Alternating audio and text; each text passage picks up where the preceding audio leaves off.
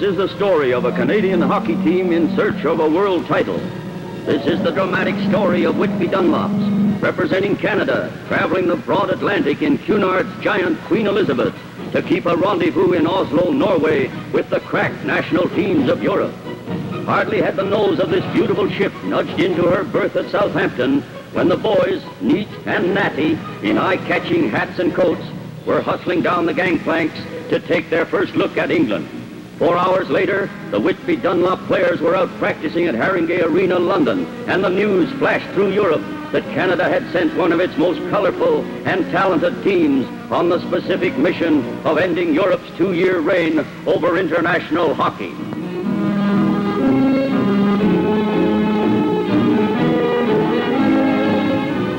On to Oslo, on to that hockey showdown with Sweden, with Czechoslovakia, with the USA, and last but far from least with the mighty USSR. The high-stepping Dunnies had rolled through England, Switzerland, and Sweden with ease and without loss, and had tuned into international rules in a 2-game exhibition with the RCF Flyers stationed at Zweibrücken. Tension was rising as the Whitby team neared Oslo. The Dunnies had played a Russian team in Toronto and had won. But they had seen these flying Ruskies beat some of the top teams in Canada. Ren Blair, the astute manager, and his boys knew that in a world title tussle where each game was sudden death, anything could happen. One slip, one false move, a lost temper, an accidental trip, a knee, or an elbow in the height of play could lose them a world championship. The flags of 26 nations fly in the Arctic winds as 7,000 robust hockey fans plow through the heavy snowstorm into the Jordal Amphi-Stadium to see His Majesty King Olav V of Norway take the skate pass of the 8 competing nations, with Sweden as the reigning champions leading the procession. Then Canada. That snow must be worrying the Canadians plenty.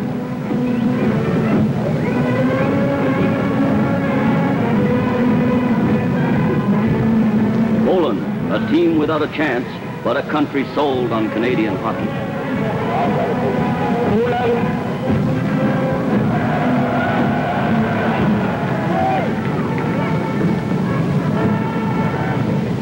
The Russians, Europe's bet for the world title.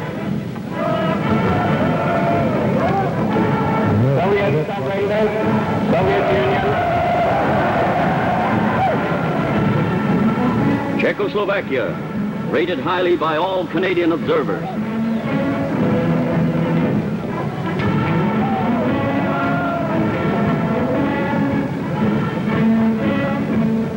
USA, unpredictable. Norway, the host nation with a king who enjoys his hockey. The teams line up and the stage is set to open the World Hockey Championships of 1958. President of the International Ice Hockey Federation, Mr. J.F. Ahern. J.F. Bunny Ahern calls on His Majesty immediately behind him to officially open the World Championship. It's a great honor to have with us this evening His Majesty the King of Norway, who has so graciously consented to open the championships for us. Med disse ord erklærer jeg verdensmesterskapet 1958 for Is old man weather ganging up on this World Series? Snow is falling fast and heavy, and the snowplow is working overtime to get the ice cleared for Canada's match against Norway. What do you say we drop down into the dressing room and meet some of the Dunnies? Roy Edwards, young goalie with a fine pair of hands. Frank Bonello, fine two-way skater. Ted O'Connor, defenseman, rugged, hard-hitting. Gordon Miles, a natural scorer. Buzz Gagnon, big, fast, plenty of savvy. Alf Treen, a tough boy to get around. George Samolenko, dangerous in close. Bob Addersley, the man who leaves this boy uncovered at the crease, is crazy. Harry Sinden, captain and inspiring holler guy. Sid Smith, ex-Maple Leaf star, player coach and sprinkled with stardust. George Goslin, stylish and smooth. Ed Richmond, a reliable standby, the veteran of the team at 32. Charlie Burns, a hustler, perpetual motion on ice. Jack McKenzie, the man with the shot. Stan Whalett, trainer and griller of steaks par excellence, they say. Stick Boy, unofficial, incognito, a great booster to have around. Ren Blair, a good talker, a good manager. They don't come any shrewder. Wally Braben, assistant trainer.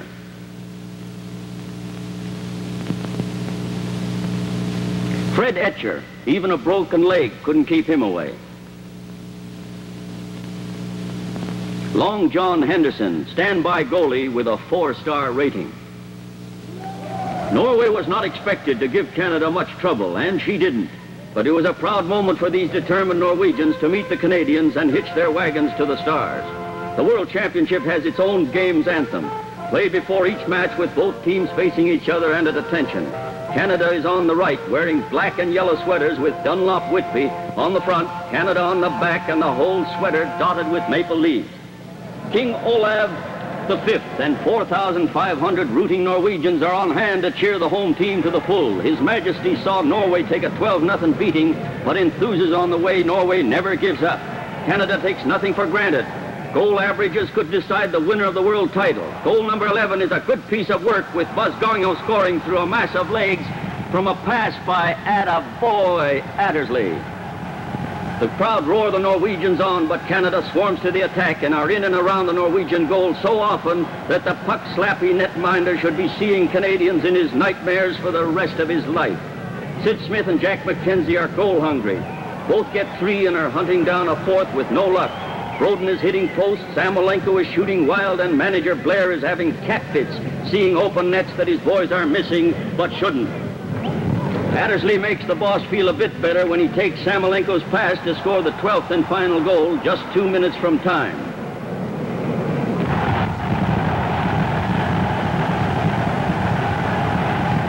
Now with Poland and Norway in the bag, the boys vote for a change of scenery. Away with hockey, taxi to the Royal Palace, please. They don't come any friendlier than Charlie Burns and Ted O'Connor. And the guards are not holding Canada's pasting of Norway against them, so they talk and they laugh. Jean-Paul Lamourand likes the guard's hat. Canadian-Norwegian relations are getting a real boost. Focus as they now skate out against Sweden, the reigning champs. The stadium is full of Swedes who have come by plane, train, and car to see their top team try to topple Canada.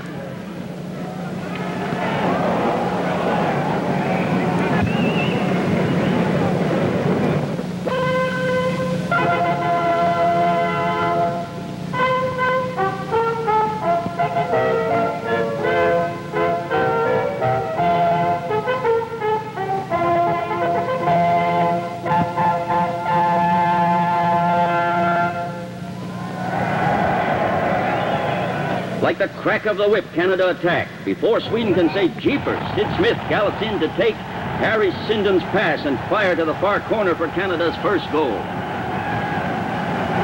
Lundvall wraps himself around Jack McKenzie. Judo may be one way of stopping these fast-moving Canadians. Canada keep cool and stay on the puck. The Swedes are finding it hard to hold the Dunnies as they mill around the goal, sidestepping, weaving, and shooting. The whole team is purring when Tom O'Connor latches onto a two-way pass from Burns and Lamourand to make the score 2-0. The alert referee checks the number to record the scoring. This game is in the bag, but the scoring spree goes on when Smith tips in Lamourand's shot from the point.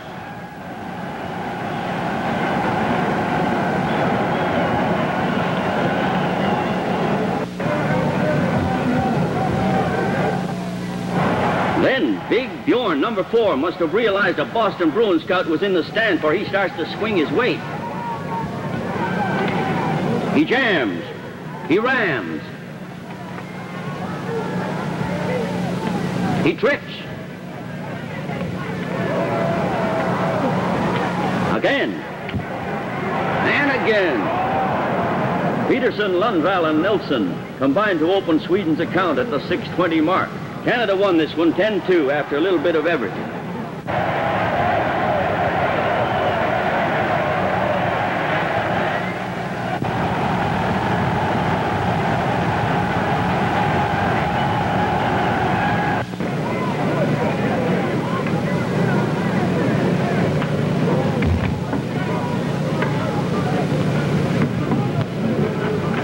Canada's back-checking is one of the highlights of this game. They're really on the puck. Forechecking all the time.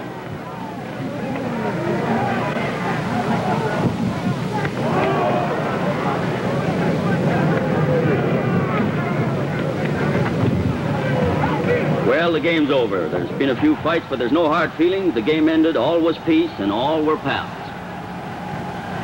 Why, hello, son. Aren't you in the wrong neck of the woods?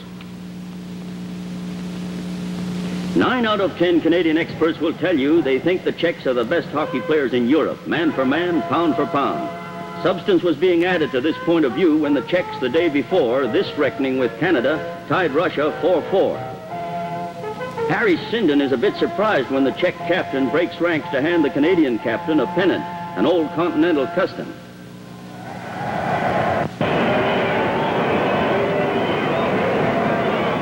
While Gagnon sits it out, opportunist Connie Broden takes Mackenzie's pass to put Canada up 2-0. Czechs find the going rough as they hit the blue line. Mackenzie, Burns, and Goslin are zooming in and out. The team battles the Czechs through a scoreless second.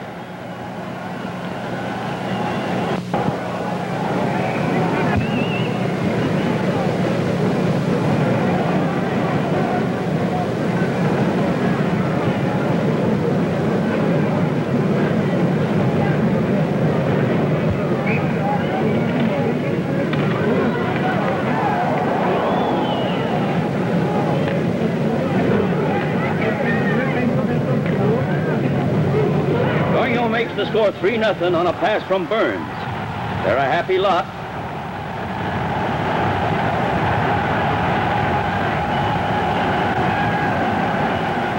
Sinden makes it 4. Goslin makes it 5. The Czechs never let up, though the battle has been lost. The Dunnies step up the pressure. They're a happy lot of warriors. The taste of victory and a third goose egg for Edwards gives them wings, but they're not easing up. The defense is still tough.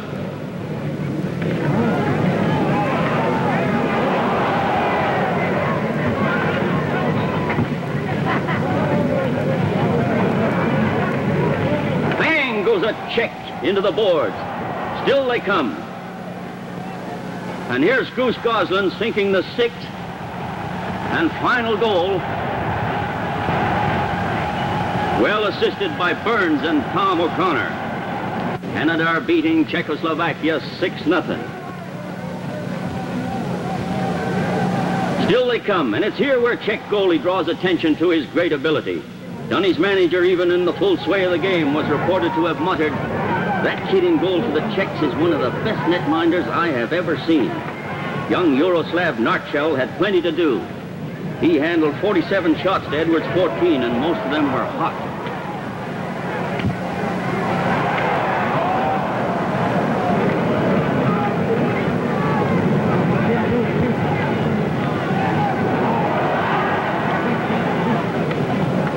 Well, this hard-fought, well-won game is over.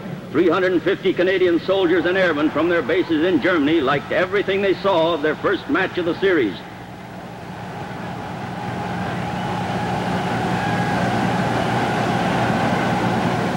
All hockey and no hooky is bad for world title seekers. So, the action a la Sid Smith and the subject matter speaks louder than words.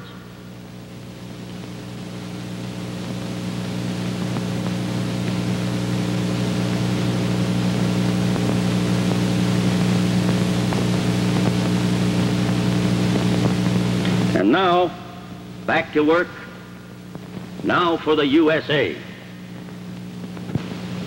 The Americans, with 4 players on the injured list, could only field a skeleton team. Their star, John Mayasich, was out with pulled ligaments in the shoulder.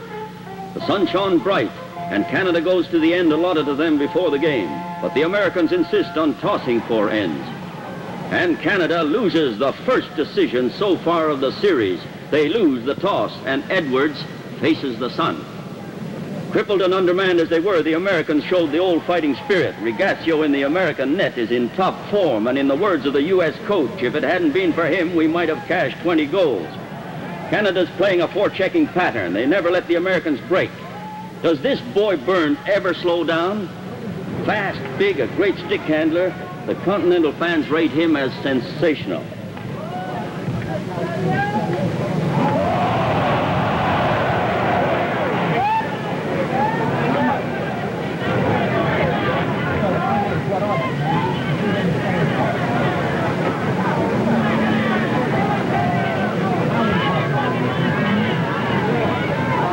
Samolenko wastes no time in starting the trek to victory when, unassisted, he finds a hole in Rigassio's armor just 1 minute and 40 seconds from the start. First goal was scored by player number 14. Canada won. Samolenko. Canada's defense is like a stone wall. The tiring Americans can't jump it, can't go through it. Each time they try, they're bumped by Treen, Lamrand, and... boy, did you see O'Connor get one of them.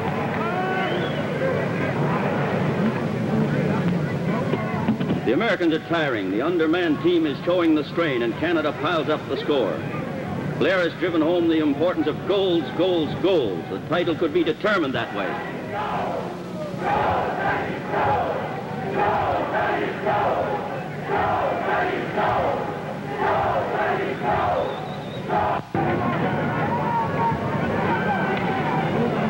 Miles puts Addersley through to boost the score to 7-1.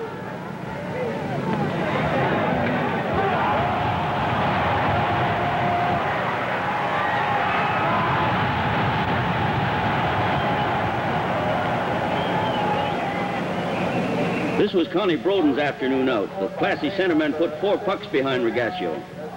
Player number 15, Bobby Addersley. The Americans are tiring. There's no doubt about it.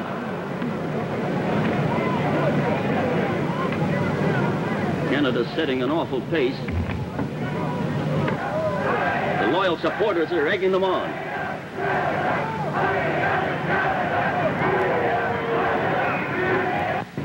The Americans have lost all hope of making a showing in this game. With the score 12-1, Marvin is only hoping no one else gets hurt so that he can field a team for tomorrow's game.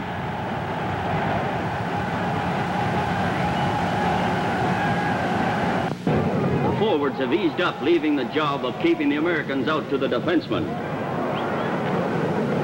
Here's Ted O'Connor taking a breather. A 4-star performer all the way.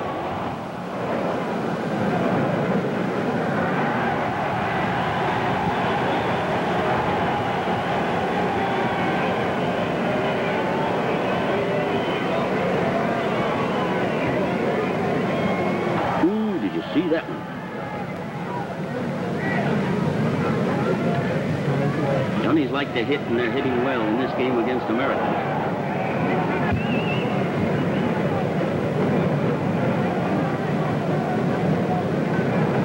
Ren Blair, Canada's manager, dies a little in every game. He's a worrier. Even if the boys are good, he wants them better. Well, there's the score. Canada 12, USA 1. Those who stake their all on Canada are more than happy.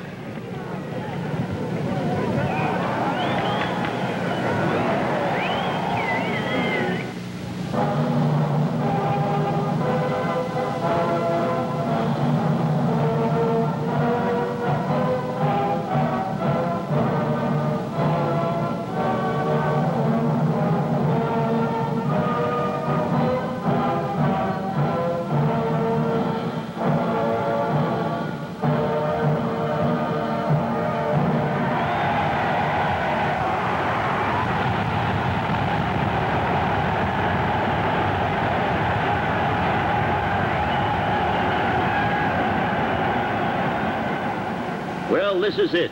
Canada v. Russia.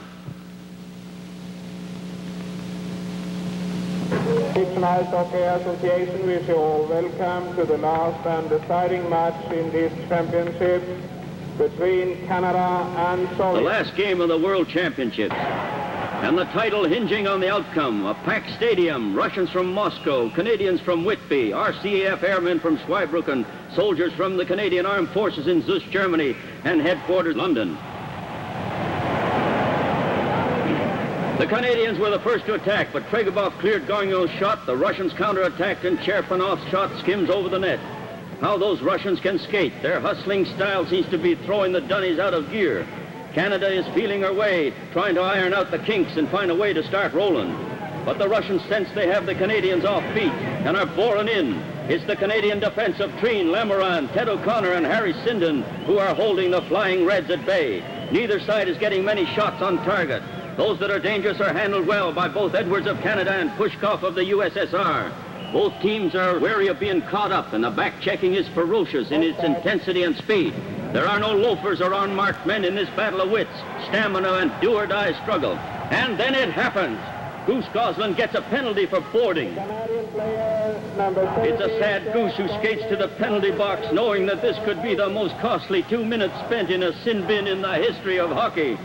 It's the first penalty of the game, and the Canadian supporters have worry written all over their faces. They don't like it a bit. Now the Russians are no dopes. This was opportunity knocking with a hammer. Lockteff shoots, Ted O'Connor blocks the puck, but it gets away, and Alexandrov pounces to fire the puck past Edwards as 2 minutes and 35 seconds shows on the clock.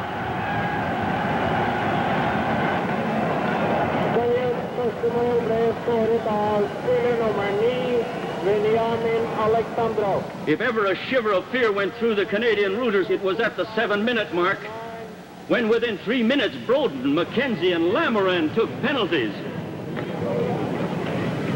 It was a new Canada, a shrewder, sharper, more relaxed bunch of dunnies who skated out for the second period. The hockey is fast, and Cherepanov tests Edwards. But Canada is freewheeling as of old. They're playing the puck and matching the Ruski stride for stride. Sid Smith misses in a goal-mouth scramble. Pushkoff robs O'Connor and Burns when they're in on the Russian goalie alone. The Canadian rooters, still quiet with fingers crossed, waiting for Canada to bust out. The Canadians are turning on the pressure. Both sides are covering well. Passes are intercepted, but the checking is so close the goalies are not overworked. The Canadians want that tying goal. The Russians seem content to slow play down. This gives the initiative to Canada, and where every action indicates they're out to win or lose this game. The heck with playing for a tie to win. Let's go after the Russians. Let's skate them into the ice. Let's get that tying goal. Let's go, Dunny. Let's go, Dunny, go. And that seems to be the silent, fervent wish of the crowd. Russians still holding that 1-0 lead, the world title in their mitt at this very moment. Any wonder they're playing a bit of kitty bar the door hockey. They know that Canada needs only one false move to pounce. The 15,000 people know they're seeing a battle of wits between two crack teams, and no one at this stage can say who will skate off that ice tonight the winner. But one thing is certain, Canada has the edge, if not the breaks, and the Russians who get too close to the crease get the treatment.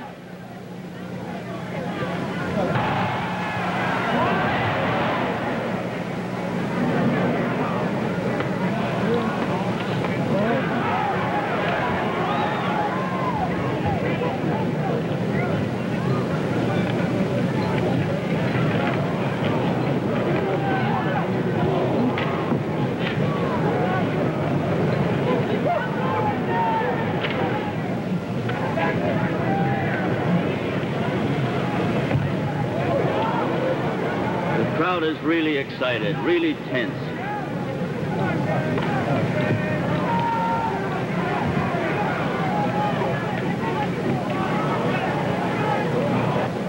Edward makes a beautiful save, and a Russian goes catapulting into the net.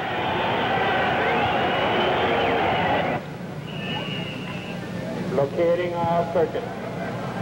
The puck and play Edward.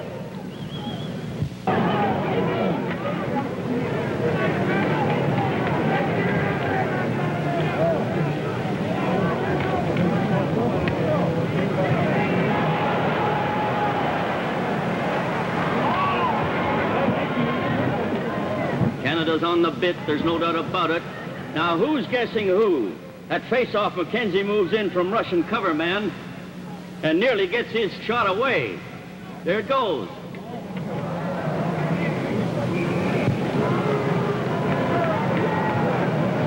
Mr. Simpson, head of the Dunlop Rubber Company, looks on, just as excited as them all. And with his banner hat of Go, Dunny, Go. On the battle rages.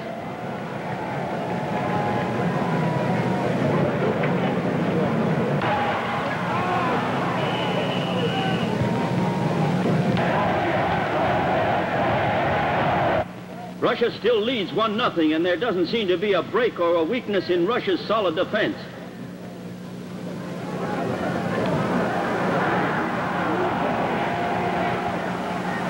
To Dunny, Dunnies are in the clear, in on Pushkov. Shoot! But no, he elects to pass, and the scoring chance is missed. Pushkov is hurt as the goalposts are uprooted. Here was a great chance to tie the score. Should he have shot, or was he right in passing? Experts will argue this for years to come. Canada have had 3 scoring chances so far in this game, near the end of the first period when going right in. Early in this period when Tom O'Connor and Burns had Pushkov at their mercy, Sid Smith's bad miss at the goal scramble, and this, the 2-man breakaway. Pushkov is sure a hard man to beat in close. Canada want one big break.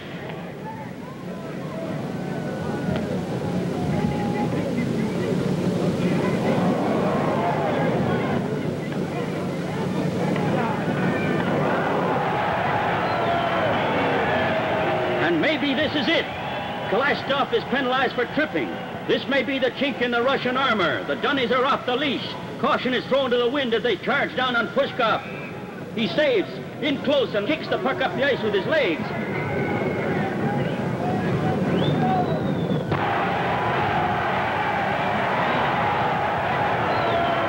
Pushkov is sure mad. Gagnon yells for a penalty. Canadians hold Russian stick under his arms. The Dunnies are swarming around Pushkov, and boy, oh boy, Canada have scored. Canada have tied the score, and it was Bob Addersley who turned the trick with 18.40 gone in the second period from a scramble at the Russian crease. Attaboy, Addersley. You can say that again and again. Soviet player number 3, Ivan Tregubov, minor penalty for interference. Canadians give a Russian a working over in the corner, and play stops for a Russian to get attention.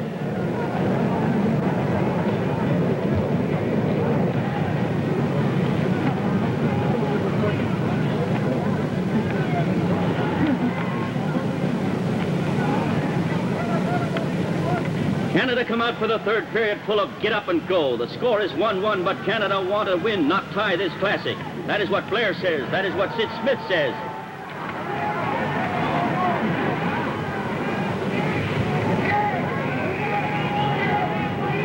Locating off the third unplayable.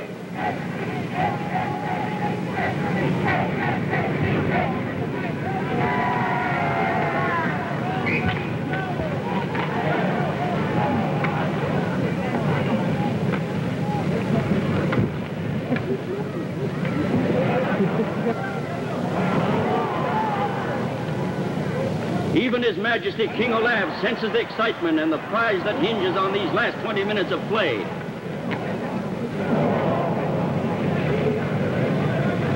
The score is still 1-1 when the teams change for the last 10 minutes of play.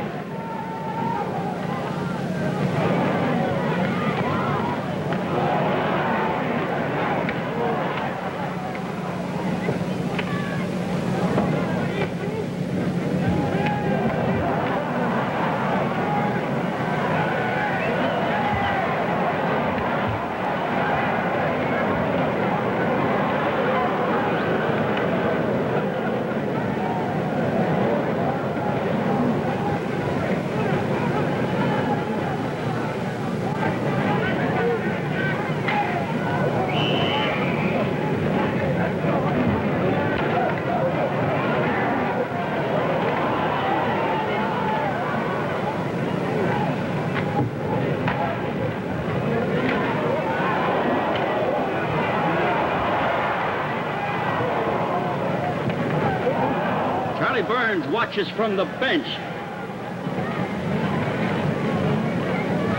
Hold it! Hold it!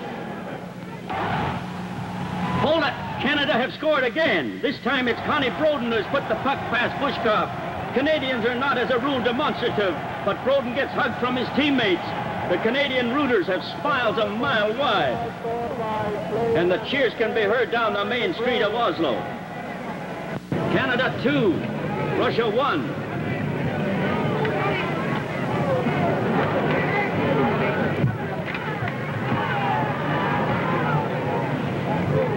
Bonnie Ahern, sitting on the right of the king, wearing a fur cap, watches with keen interest and pleasure.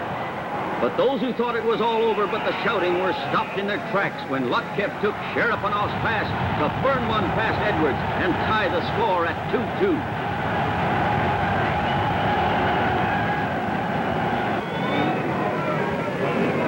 Russians have their following too. A big cheer and the pitch battle resumed. There's 8 minutes to go and both teams hammer away at each other. Both take chances, both playing daredevil take-a-chance hockey. The Canadians can't be stopped. They turned on a burst of speed and cut through the Russians.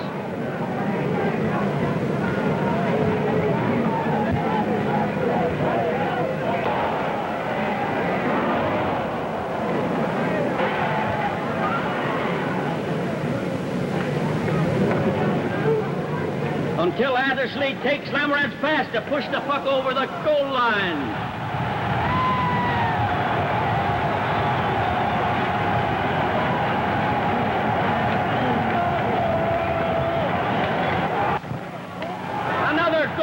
Darnyol takes a rolling puck from Addersley to make the score 4-2, only 15 seconds after Addersley's second goal.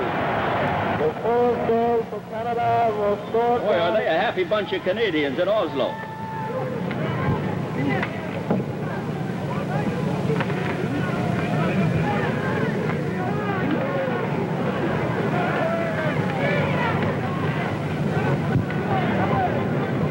Canada 4.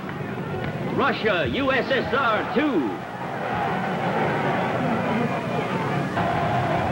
And just on a split second after the game ends, Canada score another. And to say that pandemonium broke loose is to put it mildly. The whole Canadian bench, supporters, coaches, and trainers pour out on the ice, dancing, hugging, kissing each other. Harry Sinden, the captain, weeps. Bobby Addersley breaks his stick with joy. Ren Blair stamps on his hat. What a moment of success. What a moment of success, I repeat. They wanted to keep these people off the ice. What a chance they had. Presidenten for det internationella ishockeyförbundet vill nu dela ut pokalen till årets världsmästare. Mr. Aaron, the president of the International Ice Hockey Federation, will now present the prizes to the winning team. Your Majesty, Your Royal Highness, ladies and gentlemen, we have just seen a fitting and most exciting finish to our 1958 championships. It is now my privilege to present to the captain of the Canadian team the World Cup, and to the captain of the Soviet team the European Cup.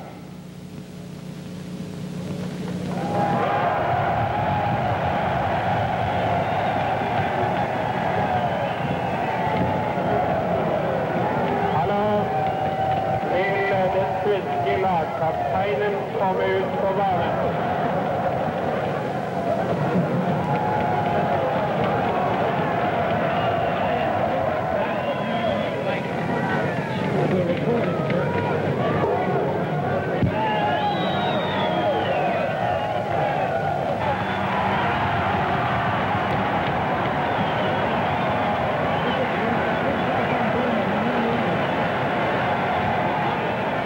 Can't describe the happiness of this occasion. This is, in the words of Churchill, Canada's finest hour.